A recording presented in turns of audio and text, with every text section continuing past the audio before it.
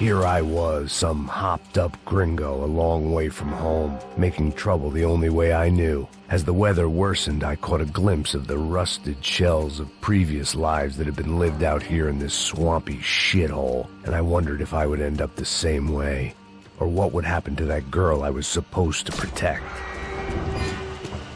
I had no idea what lay ahead, and as much as part of me would rather be anywhere else, I knew this was where I had to be. I felt responsible. I just had to fix the situation, right here.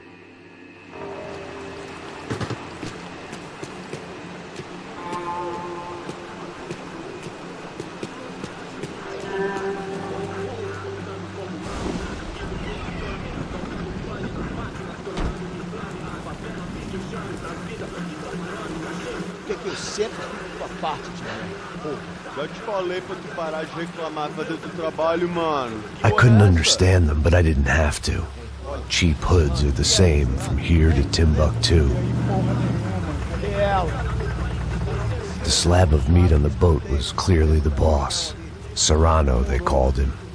And it seemed that our suspicions were correct. Fabiana was here, somewhere further ahead.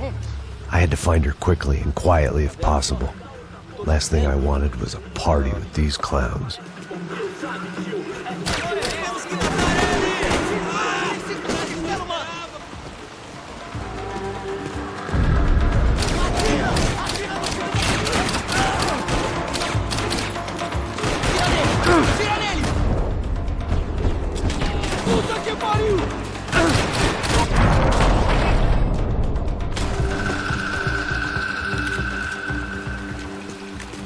I kept moving toward the signs of life, rubbing them out as I went along.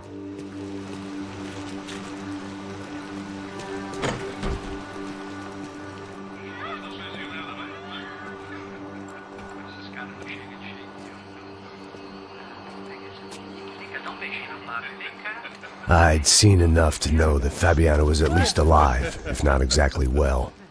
Her captors didn't look like they were quite the kind and gentle type. I had to find that room quickly. Nossa, cigarro aí. Eu não tenho. Tem sim, cara. Para de mentira.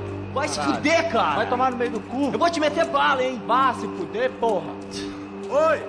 Dani! Você tá aí? Você tem um cigarro?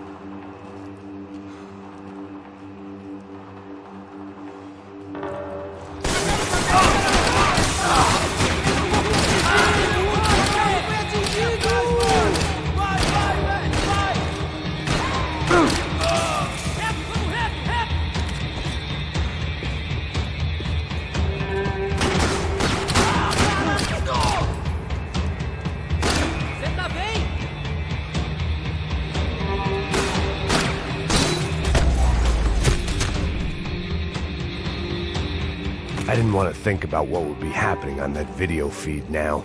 Just my own imminent cameo.